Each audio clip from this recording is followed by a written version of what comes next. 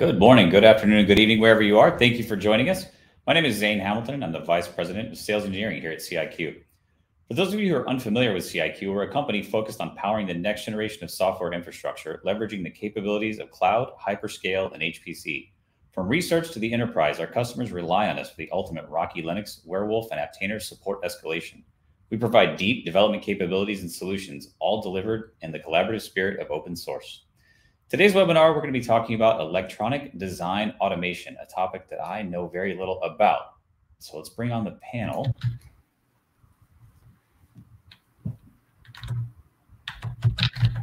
Very nice. Welcome, everyone. So I'm going to go around to introductions here. I'm going to start at the top with Brock.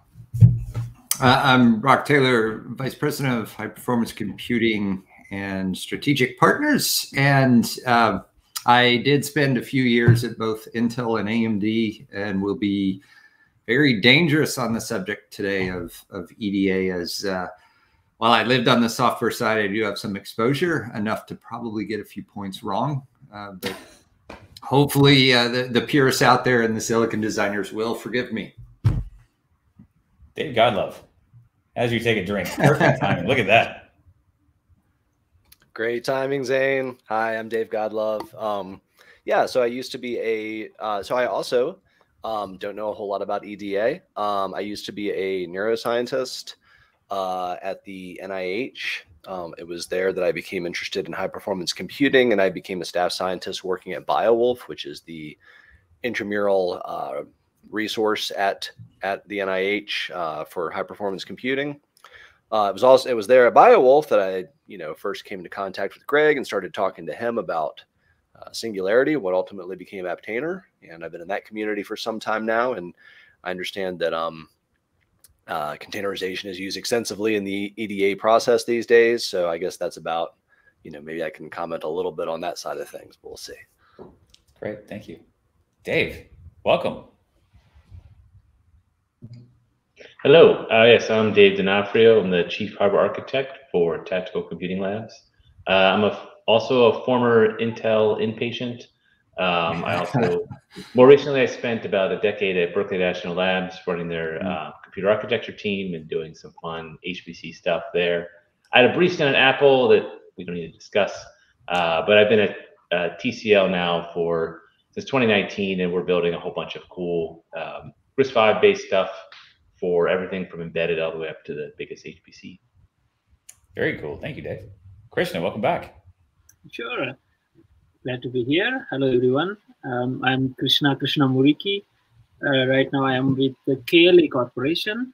I am working as a system design engineer, HPC architect here at the KLA Corporation. Before here, I was at Lawrence Berkeley National Lab, had a lot of overlap with Greg and David, too.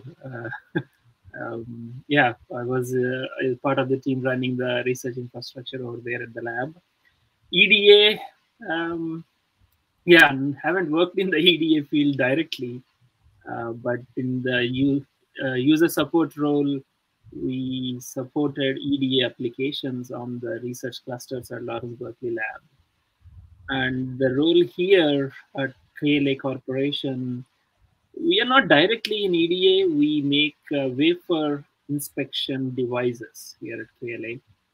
The wafers that are fabricated in the fabs in Taiwan, once they are made, they come out of the fab and they need to go through we need to inspect if it is according to the design or not. It's like a powerful microscope that we build. A lot of camera gadgetry which I do not understand. And the data gets fed into a Linux cluster. Yeah, that's where I'm sure all of us understand and speak. So yeah, I'm in the team which builds the subsystem, the Linux cluster subsystem, part of that big wafer inspection tool that the KLA builds. Is that EDA? I don't know. Maybe it overlaps a little bit with EDA. But we do, yeah, and to me, when we talk about EDA, things like ANSYS, the console, those are the things that come into my mind. We use those tools a little bit here at KLA Corporation. A lot of research scientists at Berkeley Lab use them, and we supported those application stack on the research clusters. Yeah, it would be a fun discussion. Glad to be here. Great. Thank you, Krishna. Greg, welcome back. Hi. Thanks. Hi, everybody. My background with EDA is, like many things, mostly on the infrastructure side. There are many EDA facilities and clusters that are running things, obviously Rocky Linux, CentOS over the years, but also Werewolf. And we've gotten a lot of reports now, or many reports, of a lot of desire to properly containerize a lot of the EDA applications coming from the industry. So that's been kind of my side of the experience on it, is basically working to help with the application side. But yeah, great discussion. The EDA is a very interesting space within computing. So I'm looking forward to kind of jumping into it and seeing what everybody has to offer. So thank you. Absolutely. Glenn. Hi, Glenn Otero, VP of Scientific Computing, Genomics, AI, and Machine Learning at CIQ. And I know just enough about EDA to be dangerous. I know it's really expensive applications, and when they start their spins, they are running full bore on their processors, just squeezing every bit of performance out of it because the licenses are so expensive. So I'm interested to hear more on what the other experts on EDA here know. It's interesting. Thank you. So I think first off, Brock, I'm going to ask you, can you define EDA for us? Well, I mean, what is electronic design automation? It's kind of a generic term, and whenever I started looking into this, it is so I cannot. So wide. Okay. No, it's actually a great question, and there's a couple different answers, but the Hyperion Group, for instance, in their taxonomy, I think they have a broader definition of EDA that somewhat expands infrastructure. But I think in this context, we're literally talking about the pipeline of applications that go into silicon design, right? And that's the predominant area. And Krishna, I think you're talking about some of the major players. These are giant corporations. Cadence, Synopsys, Mentor Graphics have built massive businesses because chips today are extremely complex systems. And I did part of my time at Intel was as a power on BIOS engineer. So you're talking about, after years of design and simulation work, the physical processor actually showing up in a lab, and for the first time, you're trying to turn it on, right? And this is a monumental effort for companies like Intel and AMD, and literally it is a years-long process. The window, what you're getting into, closes well before that product is ever actually manufactured for the very first time. And there's so many different things that can go wrong and so many different things you have to consider going into it. So, coming back to the question, defining EDA is really going through all the different simulation steps that you have to go through over and over again to produce that piece of silicon, that especially if it's an SoC, system on chip, that has lots of individual pieces that are all coming together. Everything's got to be simulated. And it's not just testing out logic and making sure that with this, the clock speeds of the processors, that your gates are all going to flip fast enough that you don't get feedback loops that send you into, the ether, but also now, as important, the thermals, the power consumption, how that reacts, and how chips change under the different workloads, the different stresses, and what running hot means to the processor versus running cold. So, I look at EDA classically as it's mainly the tooling and the process of building that silicon and the applications that are there. And I will add one thing kind of to this discussion. And David, you might respond to this as well. It's hard to get the people who design the chips to be able to come into a forum like this and talk about it, because in this case, when I say it's a dark art, it's actually a secret art, you know, and companies like Intel, AMD, NVIDIA, the major silicon manufacturers, I mean, this is their core bread and butter IP. So they're very guarded about how they can talk about it. And you want to talk about your innovation. So it's one of those elements. It's funny because EDA is kind of high performance computing for high performance computing, meaning you're actually using the products themselves to design the replacement products and, you know, what the silicon is going to do. So long-winded answer to what is EDA. Oh, that's perfect. Thank you, Brock. And David, I know you have something to say. Kirsten, I do too, but Fernando, you just joined. If you want to introduce yourself, that would be great.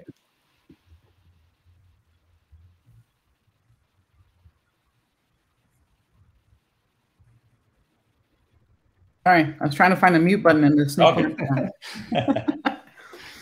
Hi, I'm Fernanda Forder. I've been in HPC for a while. If you don't know me, I used to work at Oak Ridge National Lab, which is how I kind of got to know a lot of folks here. I used to do training. I was training lead there. And at the time when we were all transitioning from CPUs to GPUs, and that's how I ended up meeting lots of folks in HPC. Now I'm at a startup called Voltron Data. And I can't talk too much about what we're doing here at the startup, but I can talk about the open source side of things.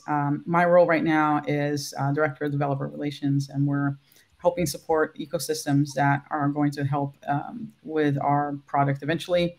And that includes the Apache Arrow ecosystem, which is data transfer, and also other ones that have to do with like connectivity of data, data manipulation, ETL, ML preparation, et cetera. Great. Thank you. All right. Back to you, David. I know you wanted to add to the what is EDA. Oh, sure. Well, first I wanted to give a quick shout out to the pre-silicon validation folks who are using those EDA tools at Intel. For years, one of my main dev systems was a step prototype CPU that I pulled out of some driver waterfall cube. And I was always very impressed that, like, you know, A-step silicon works, boots.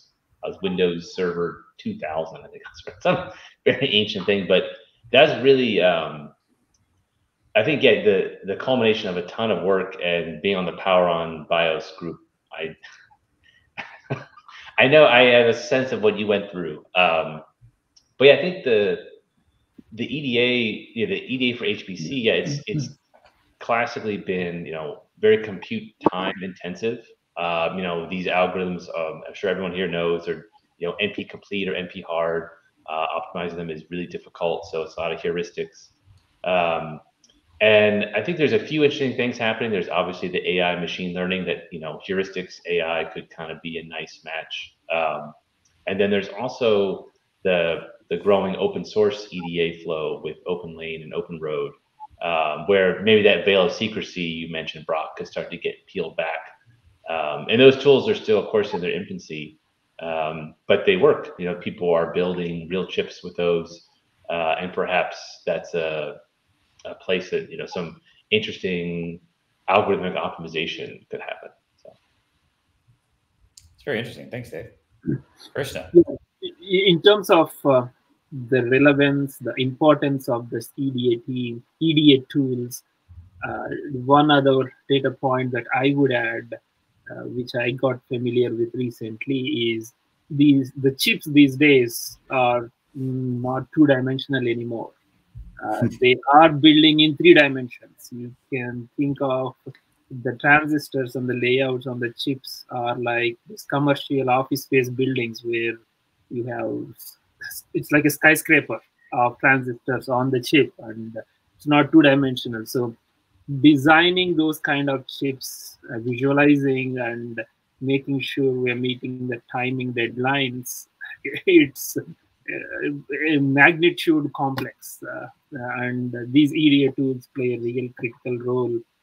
It is before the tape-out process, and it's very important these days as the complexity of the chip is increasing, and they are trying to pack more and more transistors with the Moore's law. The transformation that the Moore's law is taking, where you can't just increase the frequency, but you can just pack in more and more transistors. So the importance and relevance of these EDA tools is increasing. For sure. Yes, it's interesting you say that, Krishna, and kind of back to Brock's point. So when I was researching this last night and looking around, there was someone that gave an analogy of chip design being like building a 787 Dreamliner. They had 6 years to design and test. They build the airplane. They can physically touch pieces of it. They can go break wings, do all that stuff. Whenever you're going through this process and actually building the silicon, you have to have the equivalent of a 787 come off the line, and the first flight it takes is having passengers. And you have to do it in 12 months, and you have to do it again every 12 months after. So yep. It was mind-blowing to me to think that you're getting that complex in design and you have to do it that fast. So that was very eye-opening when I started looking through this. I think we've touched on where is it used, but Krishna, you kind of touched on one thing that kept coming up, and it was Moore's Law, and that how that line started off very flat from the 2000s, and then it finally started going almost straight up. So where are we today? I don't know. No, the numbers. Brock, maybe you know how many transistors we're packing these days? Well, I was actually, I had to catch myself because I was like thinking, how many are on there? You know, is it billions? Is it tens of billions? And then it's, well, there's transistors, there's gates, you know, so I actually Googled that question earlier in the week, and you get all kinds of answers, but it really comes into, it used to be, you know, Moore's Law was as much about increasing speed as well as the silicon. And now, you know, it's definitely shifted to more, call it width of computing, and more, you know, it went from single core that ran infinitely fast to tons of cores that are all running reasonably fast. And what you're seeing, I think, is a lot of combinations that are coming down the pipeline. So I'm going to be a little careful because it's a little difficult, having worked at both Intel and AMD, you know, what I can say, what I can't say at any given time, you know, kind of from into your point earlier, it's like there's a line you can say, and there's some things you have to hold back, and sometimes it's hard to hold back. But I know AMD, for instance, has announced, you know, they've got some ideas of now adding, you know, on an SoC, you've got specialized chiplets, not just CPU chiplets or GPU chiplets, but combinations that are coming in. And, you know, I got to think that just elevates the validation nightmare to another level, right? You know, and it's a massive amount of stress for these people. You know, even on the validation side, yeah, we were making software for something that didn't exist, but you have a basis. But the pressure on the people actually doing that design and doing the pre-silicon validation before it's ever manufactured, if you get it wrong, everybody knows about it. Everybody in the company knows you got it wrong. If you get it right, nobody ever really hears about it. So it's very tough. I cheated. I went and looked at Google. 290 million transistors using Intel 65 nanometer process. Yep. 65 nanometer process. Really old, I think, right?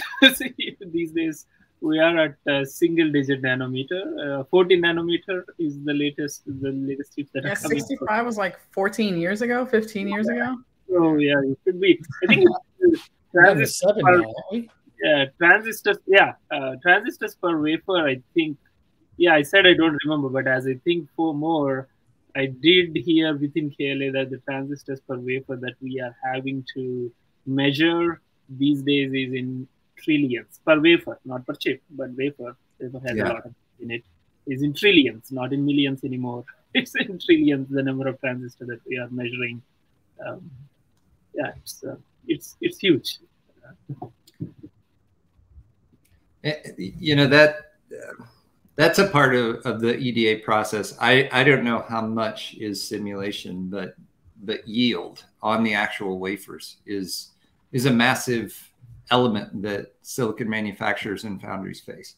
And I got to think, again, I don't actually know that part very well at all, but I got to think that's at least a good stage of the pipeline is when you get the designs, what's the projected yield, right? And I don't know how much simulation is there. But again, it's a pipeline. It is a whole bunch of applications that go into designing silicon. It's not just one application. And that presents a lot of complexities to what do you run that on, right? There are different applications, and just like the broad HPC space, applications have different needs and can be optimized for different parts of an architecture or different systems. When you've got 10 different applications, the chances you have a system that's optimized for all 10 is pretty small. And so, you're looking at decisions that companies have to make. Do you optimize for the RTL verification or validation? Do you optimize for a different part of the pipeline? And again, are you running this in-house?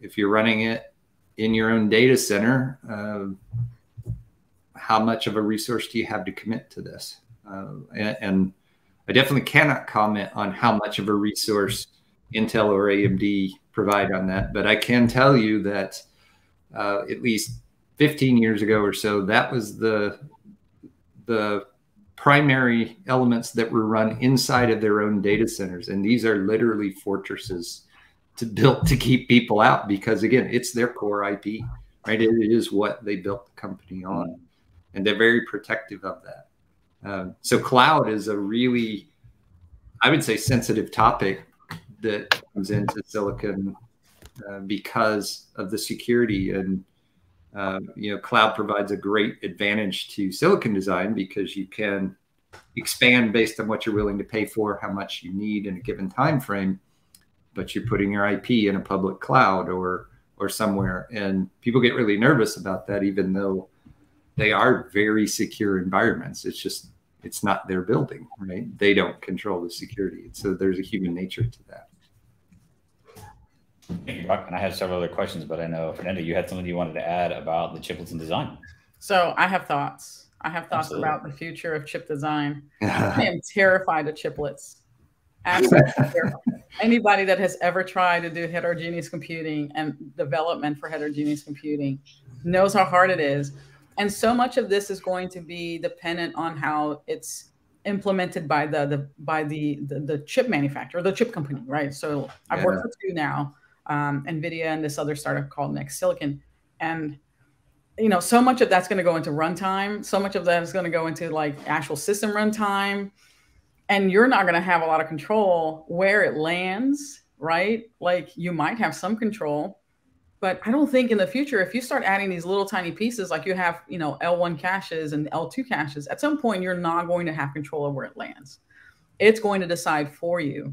And then you're playing this game of trying to like trigger this runtime to put it in the right place, right? Or maybe there will be a programming API or something like that. Or you can say, okay, no, force this to go here, not there. But I think chiplets so chip design in general, let's take a step back on chip design. There's so many moving parts. I was floored once I got a view into it, because you come from the software world, you're up here.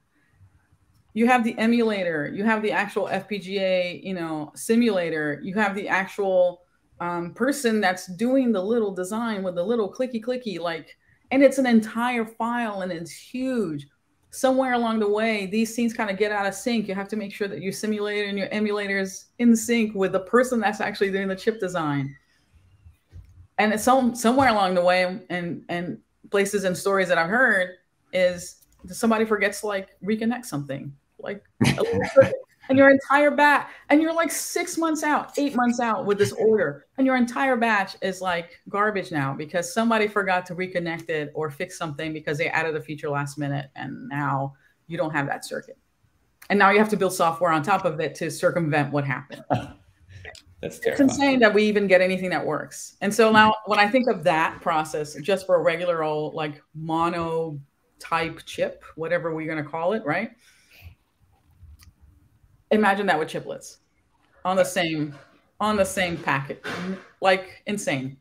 You summed it up better than anybody I've ever seen in a tweet you did about a month ago on this subject. I wish I remember exactly what you said, but you had it right there. It's just like, you thought it was hard today. Wait for this, what's coming. And it's amazing that these things actually work. And I'm convinced no one person actually knows how it all goes together, except maybe for Glenn. He knows it all. So this kind of brings up my next two questions, and I'll go a little bit in a weird order. But when I was looking at this, and Karishna, you mentioned this earlier, talking about a fab, and I saw that in 2020, it cost about $10 billion to build a fab. This is what it cost. There were only 3 companies that were really doing it at the time. And of that $10 billion, they depreciated $100 every minute. So to make them viable, you had to get $500 in revenue every minute, which just made it a very odd business model. But that entire supply chain that fed that was built around that model. So all the parts were the same, no matter what vendor you were going to. So it was a very controlled and very small industry. But being that expensive, kind of to Fernanda's point, what is making it more expensive? The more complicated we get, we're only going to drive cost up, I'm assuming. But there are a lot of factors in what makes it expensive. So it's not just the fab itself. There's the design, the people, the software. What are all of those things that we're going to have to change or make more complicated? How's that going to drive that cost up? So Mikio Kaku was in the, I don't know if you asked somebody else to answer. Did you ask somebody? No, go for it. Absolutely. Yeah, so Mikio Kaku was at SC17, I think it was. And he said, in the future, chip design will be the easy part.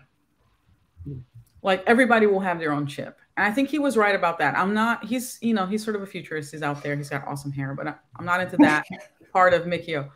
But I think he was absolutely right about that. I think the design itself, anybody can just basically play with some circuits and design something today. In fact, that's probably more accessible and easier because a lot of what you get for the design software is you already get the package. You know what's coming from that specific fab, and you know what things you can put in there. Like, no, we can only do this, and this is the size, and this and stuff. So you sort of have already that framework. I'm not saying it's going to be easy, but it's definitely much easier today to create lots of variations on these things. It's the latter part. It's trying to create some innovation on top of it, number one. Number two is trying to push the envelope and pushing the fab to create something that's lower powered, right? The requirements for power today still remain pretty high, or in other words, or at least we want them to be low, but like the push for low power is pretty high. And then what I think makes the whole thing super expensive is just the fab process itself. That is very, like, as a material scientist, is super expensive, right? Everything about that process is super expensive. And just the materials themselves, super expensive. The liquid, the chemistry, super expensive, right? I don't think we can cheapen that in any way. The design, I think we can, but that latter part, I'm not sure that we can make it any better. But the more complicated you make a chip, you're not going to be able to necessarily speed up that process. I mean, right. Facility's built. It is what it is until it's depreciated and goes away and you build a new one. But I was also reading that those are cleaner than a hospital operating room, which I'm not saying that those are the cleanest places on earth, but that's pretty fascinating that they have to be kept that clean, that they're recirculating the air in the entire facility every, I think it's 6 seconds. So very fascinating to me. I was kind of kept going down the rabbit hole. No, it's kind of a part of the full process, but there are many chemical engineers and biomedical engineers that are in huge demand, especially Ohio right now, where, the new fabs are going into construction. But the air quality is a constant monitor job. They're constantly looking at that because any impurities can sap the profitability of a fab. And as well, you're talking about product lines that have to be running for years, right? So as they're selling these products into industries have to rely that they're going to be able to get replacement parts for years. So, again, Greg brought up 65 nanometer. I'm fairly certain there's still 65 nanometer products being produced because there are consumers of them. But you've got to have all these different places. That's why you have to have multiple fabs, and you're constantly building the next fab for what's coming out in 3 years because it's got to have a different process, right? And it's that again, but I think the software side of it is as scary as what's what's going on in the hardware, because more and more you're just not necessarily going to know every in and out of thing. And you may, and I think developers, if they're not losing sleep over it, they will be. There's going to be 80 different architectures to choose from and support, because it is becoming easier for more people to produce specialized silicon, not huge CPUs, but a small chiplet or something that connects to a CPU that targets one kernel in a graph processing, or an accelerator for one type of algorithm. Right? And so developers are always having to learn, how do I handle all this stuff? And inevitably you're going to be relying on a library that does some magic, and it's literally write some code, yada, yada, yada, get the answer, right? And in between, what's going on? I'm glad I'm not developing. I can say. Glenn, I think you had something you wanted to add to what Fernando was saying. Yeah. I just want to point out that Brock just yada, yada, yada over the algorithm. And and the new name for my mouse is Little Clickety Click. Thanks, Fernando. So I serendipitously learned today, as this morning I was talking to a silicon vendor that I'll remain anonymous. It's kind of crossed my path. So OpenEye Software, which is traditionally a software company, creates software for designing molecules and molecule design that is used by all, if not almost all, if not all, like pharma companies to help them design drugs. This company was purchased by Cadence not long ago, and the reasoning is they're going to use OpenEye's molecular design software, so they can actually now start targeting designing, chips at the molecular level. And they also want to pair it with their finite element analysis and some solvers that Cadence already has to kind of increase, continue to improve the process. So, the pressure for, like to Fernando's point about trying to innovate, trying to make it more cost efficient and things like that, as you get into more and more complicated designs, is, now they're pulling in, drug design, or I should say molecule design software. So that's all I got for EDA. That's everything I knew about EDA was right there. Go ahead. Yeah, so I want to emphasize, Zane, what you said a few minutes back, that this whole industry is still niche, not a lot of players. I mean, how many fabs are there? TSMC, Samsung, Intel, Micron, big players. I know a lot of small players are coming up in China these days, but it's so niche, and it is so critical for this very limited number of fabs that exist in the world to keep producing the rate at which they are producing the chips. I mean, we need chips for each and everything these days, right? I mean, number of chips that goes into an automobile. The whole car industry got impacted, automobile industry got impacted because of the supply chain issues at the fabs. This is becoming so critical, and that's the reason why the CHIPS Act has, how US government has realized how this industry has become so niche and located in some areas in the world only, and if those areas are politically sensitive, then the world economy get impacted. That's the reason why the CHIPS Act came in. And the other thing that I wanted to stress was the fact that any impact to the production lines for short periods of time, either because of this, as Fernanda said, maybe some design engineer forgot to connect two different things, two things. The impact of the production line is thousands and millions of dollars. If one line at a fab goes offline for 1 hour, I think I heard something like $350K a house in Midwest.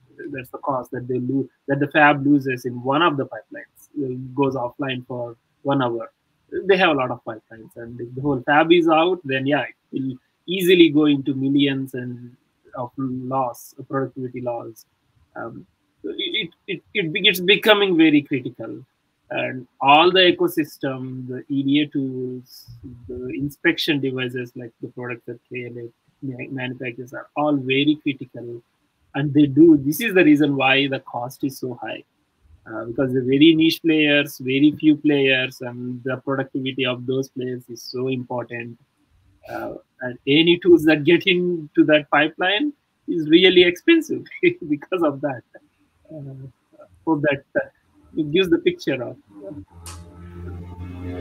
Absolutely, and I feel like I saw somewhere that a fab, like an average fab, can spit out 50,000 wafers a day is kind of the average run rate for what they're doing, which is astonishing to me. David, I think you had something you wanted to add.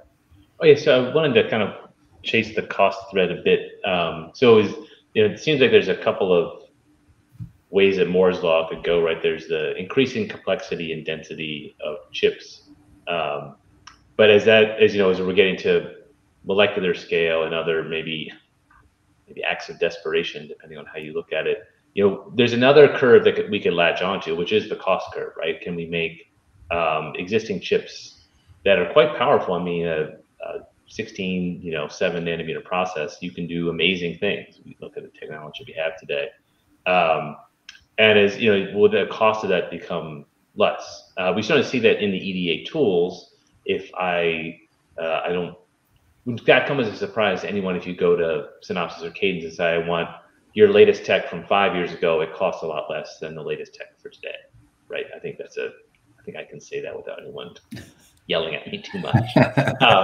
And so, is it possible that maybe this cost curve will be the next big revolution? And maybe that could, combine with, we're seeing trends in a lot of specialized devices throughout computing, heterogeneous computing was certainly mentioned.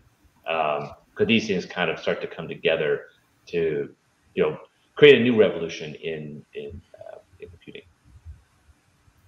Thank you, David. That brings up another interesting point that I kind of want to ask. When you start looking at things that exist today, how can we optimize or make them better? So that really brings to my mind, how does HPC actually play in EDA? I think we kind of touched on it, but what does that look like? Well, I'll start because there's a great example that, again, leads to that phrase HPC for HPC, and that's AMD's Milan X product. So Krishna talked about 3D die stacking. AMD's first introduction was Milan X about, I guess we're close to about a year and a half ago that it launched. And they took the standard Milan or EPIC 7003 series processor, and they took on each chiplet, the L3 cache, and stacked 3 of them on top of each other, right? And so they literally created that processor, and one of the primary targets of Milan X was EDA, right? So you've got a high-end server built to run very specifically high-performance computing workloads in a few areas, targeting an industry to build silicon. And I think, Mark Papermaster at AMD just did the keynote of DAC back in July. Prior to that, leading up to the Milan X launch, I think AMD went to Hot Chips and they talked about the design process.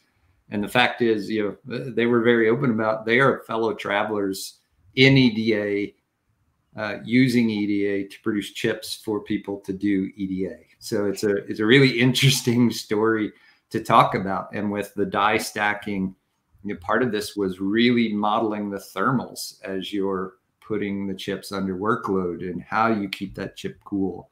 And then it does come into how do you make that cost productive, because cache, high bandwidth memory, it's all, varying layers of complexity and cost.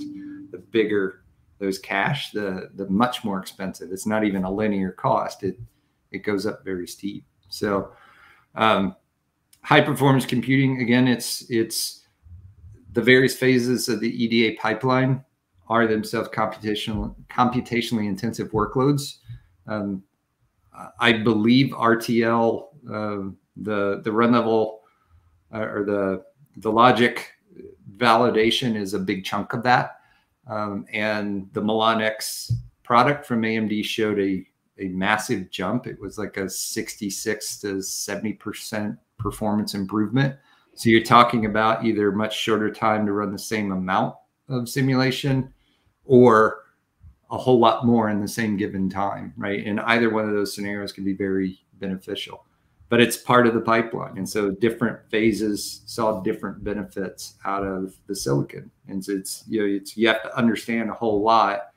And that just gets right into what is HPC. It's a massive amount of all these complex pieces, hardware and software going together.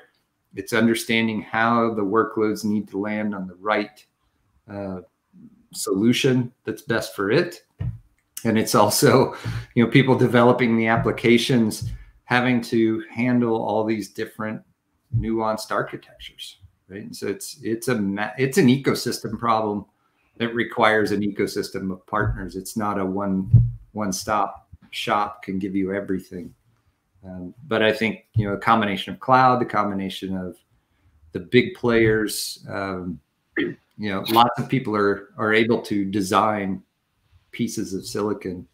As, Fernanda's tweet points out, it's going to be massive layers of complexity for developers. But at some point, you're going to see these things come together and magic will happen and it's going to work. Thank you, Bob. Krishna. Yeah, it's very clear, obvious. The computational complexity is there and the HPC is needed.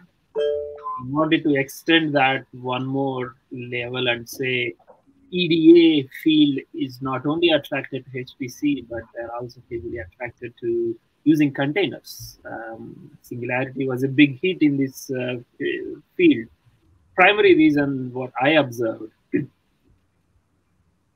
this industry, fabs, EDA tools, EDA tool manufacturers, being so critical, they're not, I feel that they're not very agile. They do not adopt the latest and greatest ways of building the software, building infrastructure.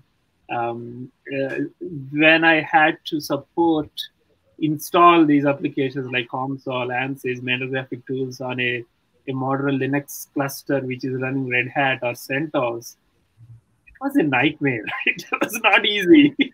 So I don't know who builds software in 32-bit still. They still use a lot of libraries which are 2-bit, statically compiled. There is no source code available. I just have to get the binaries and make the binaries running on a 64-bit environment. It's not easy. If I go to the system administrator and I'll ask him to install this package, it gives me the 32-bit libraries. He will look me up and down and he'll say, get out of here. So the way this software is built it can use a lot of improvements. And I'm sure the priorities of them is at a different place where they need to ship out these products quickly to meet the next innovation that's happening in the chip industry, right? So maybe their priorities are different. So that brings challenges for a common people like us who are trying to support these applications. That containers came in as a savior there, right? I mean, if I need to make my own container with my own OS with all the packages that I need for this particular EDA tool, it's easy for me to do that and take it onto a shared HPC cluster where the admin won't let me even touch the pristine base OS. I can bring my own OS with all the packages that I want, and freedom, flexibility, and getting things done. Yeah, that attracted this EDA user community to containers real early on when Singularity came out.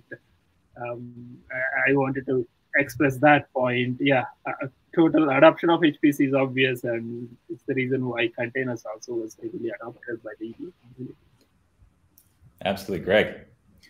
So this discussion has been enlightening to me. I've kind of worked with EDA tangentially as I've helped on the infrastructure side. And I've heard things said like, you know, EDA is one of the few areas inside of computing in which you typically and commonly spend more on software than you do on hardware. As a matter of fact, I think it's about, the number that I got was about 5x the amount on software. So there's a huge amount of legacy that's built into, I think, some of this, and that legacy is required to some extent because things work. Nobody wants to change it, and this is such a high risk market in terms of the amount of capital going in and out of it. You don't want to risk change. You don't want to risk doing something that may break this, right? It's more important to make sure you have something that works.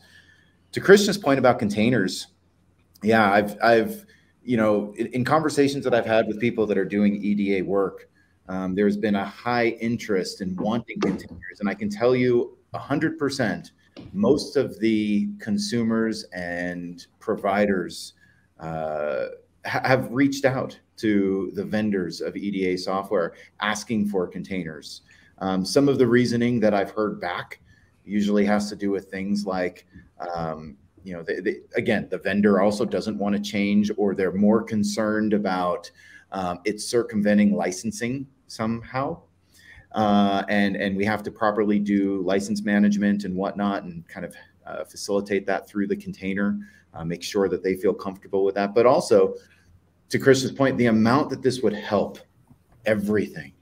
If all of these applications were containerized and they can provide basically a standard, right? This is the container that's going to work for this. This is the container that's going to work for this. And then you can do so much with it, whether you're using Singularity, Aptainer, whether you're using a Kubernetes environment, whatever you're using, right? You now have a platform that you can kind of take these applications and go and easily create building blocks that you can go and further extend. So, I think the EDA market is a really interesting one within computing. And again, I appreciate the discussion because I learned a lot about why is it that way, things I didn't realize.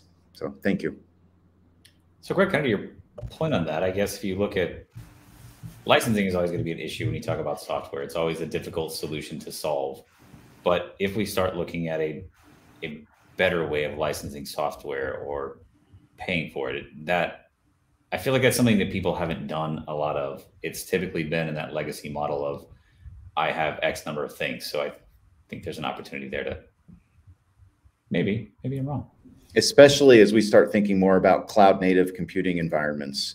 A more traditional high performance computing system of static clusters, static nodes and whatnot, you can kind of manage licenses through that. Like we know how to do that. We don't really know how to do that in a cloud native way, especially a federated cloud native way. So that's going to need some research development and then some legacy to basically give people confidence in terms of how it works, how it operates. So it'll just take time. Sure. I believe we have some questions from the audience.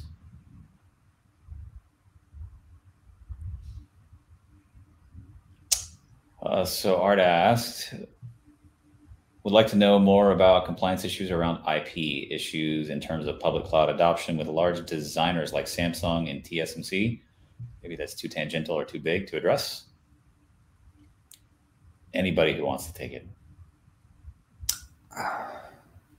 So I'm not sure about compliance in terms of like aerospace or automotive have to face, but I think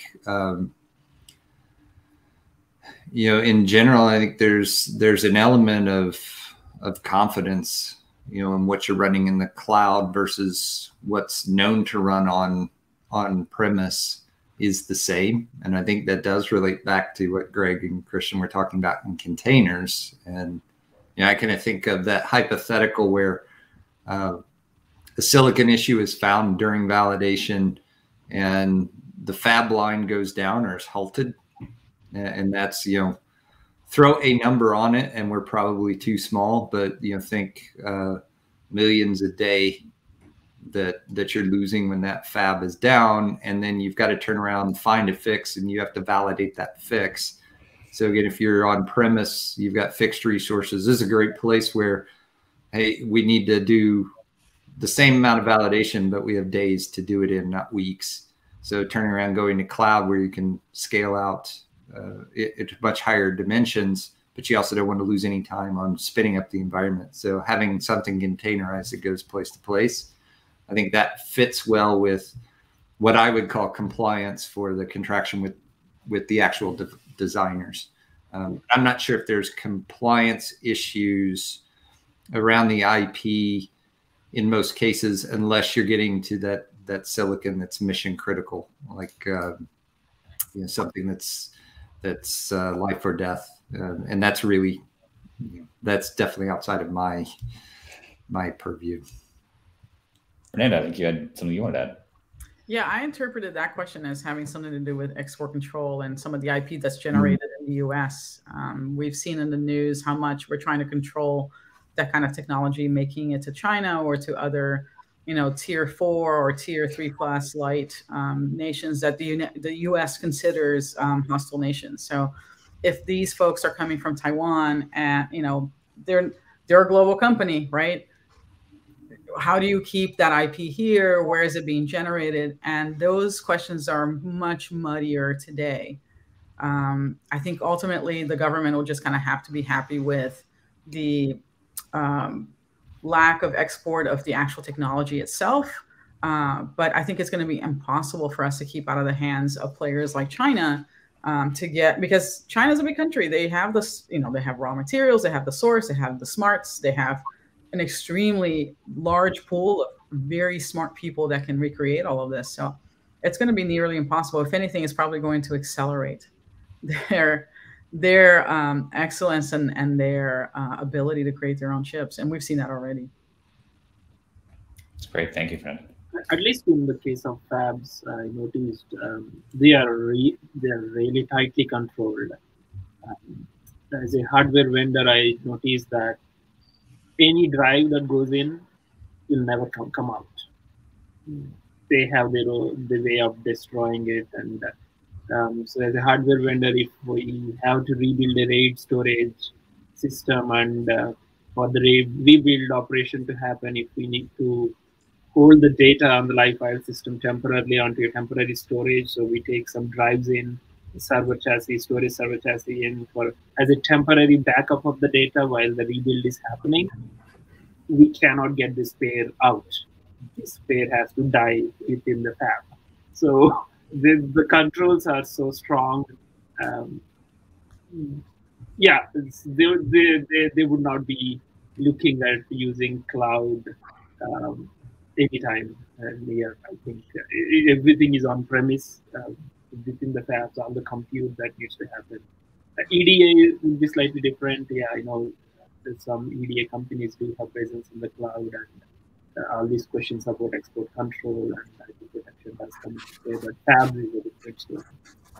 I think it's also there's a bigger side of this as well, which is there's a stigma associated with running on other people's hardware and other people's resources that cloud providers have done a tremendous job in terms of managing compliance and really doing a lot to validate that. But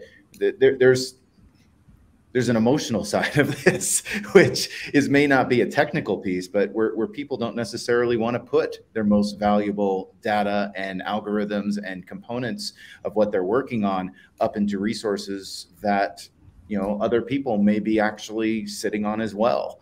That control of security is out of their control. Right. So this is, I think, much bigger than EDA, but I think the cloud vendors have done a really good job in managing this. But it's just going to take time for people to kind of get over the emotional concern that they're going to have about running on other people's resources. Thank you, Greg. Is there another question? There's one I see. Somebody asked about FPGAs and the future of FPGA with two of the major players, Altera and Xilinx. I think being acquired by Intel and AMD. I don't think you're going to see support of that ecosystem start to dwindle. I think you may actually see it increase. It's just taking time for that to happen. But what I see is FPGAs are really well positioned, and will stay there for a lot of exploratory work that can be put into play very quickly. And I'll be a little careful again with what I can say, what I can't, but expect that FPGAs are going to be closer and closer to CPUs and accelerators, right? And so they're going to become a more integral part, and you're going to see, I think, more people that can employ using FPGA elements to augment existing compute resources, as well as just prototype, right? You see a lot of FPGA and prototype, but I think it still may take a couple of years for that to really start to get mainstream, but I think you'll see more of it, not less. Thank you, Brock. Anybody have anything to add to that? Yeah, I think there's certainly a hope that the FPGA tools, like every EDA tool, has been the consternation of most people who try to use them. And now that they've sort of gotten swallowed into these large organizations, perhaps the tools can just improve as more people become end users within the company. They may start to demand the tool be better from the people who are developing them internally. That's one way that they could potentially improve. But yeah, I'm hopeful that the FPGA ecosystem will continue to improve. And certainly, yeah, there's the large prototyping systems from Cadence that utilize FPGA. There's open source things like FireSim that run on AWS today. And there are a number of large efforts to start to use FireSim in a kind of a broader sense in some upcoming IARPA programs. Certainly, they're going to be using FireSim rather heavily, or that's the plan. So it'd be interesting to see if some of those solutions, the scalability, that you can combine the scalability of FPGAs in the clouds with some of the advanced hardware generation and kind of higher abstraction level ways to test out new architectures and new designs. There's interesting things happening there. Very interesting. Thank you, David. Fernando, I think you had something you wanted to add about tools. Yeah, on the tools front, I mean, I just heard now that after 7 years since Intel bought Altera, they're rolling some tools, or at least they're making one API part of, the FPGAs is part of what you use one API is part of what you use to program the FPGAs. And I just don't see the tools really kind of being prioritized for this. And it's also a much smaller market, right? So I think NVIDIA is something like 10 billion in revenue, and Xilinx and Altera is something like 1.52, right? Their primary revenue source is not going to be, deprioritized for FPGAs. It still remains niche. It may be that they hire these or acquire these just for the talent because of chiplets, because they want to be able to have somebody that knows how to design things and knows, this kind of circuit work, or maybe they can create the simulators, right? It may be that they got them because they know the complexity of their chips are going to go up, and not necessarily because they want to create newer, better FPGAs. Yeah, certainly FPGAs are niche, and then the use of it. FPGAs are niche, EDA is niche, and the use of FPGAs in EDA is another even smaller niche. Because most of the revenue is the signal processing, the cell towers, the other types of uses. The way we want to use them for pre-silicon validation, architecture exploration is not not really on their roadmap, and that shows up in the tool flow, right? Like if you want to make one design and push it out, if it takes a couple days to synthesize, and doesn't really matter. But if you're trying to iterate your design, then those long synthesis times become a real pain, right? And they're, to I guess now AMD's credit, when they used to be Xilinx, there were some open source flows that were produced by Xilinx to kind of address some of those pain points, like the rapid write flow that they developed, which is quite helpful. But yeah, I agree that the movement on the tools is it's always too slow. It's always too slow. Thank you, David. So we are actually up on time. That went very quick. I feel like we just started scratching the surface. We're already out of time here. So I will do what I usually do. I'll go around and give everybody one last comment, and I'm going to start with Fernanda. No, not me first. Okay. I don't know. I don't have any comments. I think I'll go to Glenn then. I'll come back to you at the end. Maybe somebody will have said something that you want to. There you go. There you go. Pass. Pass all the way around. All right. Sorry, I set the precedent. It's my fault. I feel bad. Greg won't pass. What'd you say? Greg won't or Greg won't pass? No, Greg won't pass. I'd love to see more movement of EDA tools to be easier to deal with. And I think this is probably, I'm stealing Christian's punchline here, but I'd love to see them being easier to deal with. I'd love to see them being a little bit more modern. We have, I mean, it's gotten so much, and again, this is kind of what I've heard from friends of friends, but it's gotten so bad in some cases. It's like one part of your workflow needs to run on SUSE. Another part of your workflow needs to run on RHEL, not just RHEL, but RHEL 6.7. And then you have to pull all these together. If you're not using containers, it's actually a very difficult thing to do. And if you are using containers, you still have to come up with a way of how are you going to pipeline these things together in a cohesive way. If only there was a cloud native computing platform to do that. But that's kind of where I think we need to be thinking about. And it's not just for EDA, it's across the entire industry. But I would definitely like to see the barrier still coming lower and lower in terms of people being able to make effective use of these tools and these applications. And in EDA, I think we're all being kind of held by the vendors for good reason, but at the same token, I'd love to see these vendors take a more active approach to this. That's great. Thank you, Greg. Krishna. I think I pulled everything that I know about EDA already out of my head. This is the max I ever spoke about EDA. Great discussion. Enjoyed it. Thank you, Christian. David. Yeah, I'll say that I think I'm excited to watch the open source EDA community start to grow up, not only for accessibility, but I mean, there's a whole Slack channel with, hundreds of, maybe even over 1,000 people that are all using the flow, and we can ask questions. And just that alone is an amazing step forward. You don't have to dance around. Would you have this version from Cadence, and can I talk to you because we don't have NDAs? So I think that's in a very exciting development, is all this open source hardware and open source EDA flow. It's very cool. Thank you, David. Mr. Godlove. I don't think that I've commented at all. I've been really happy to kind of sit in on this conversation and to just be a fly on the wall and listen in on this. I'm really interested, especially by the talk that I've heard about containers and, containers within the EDA and their applications. I think we talked a little bit about containers in the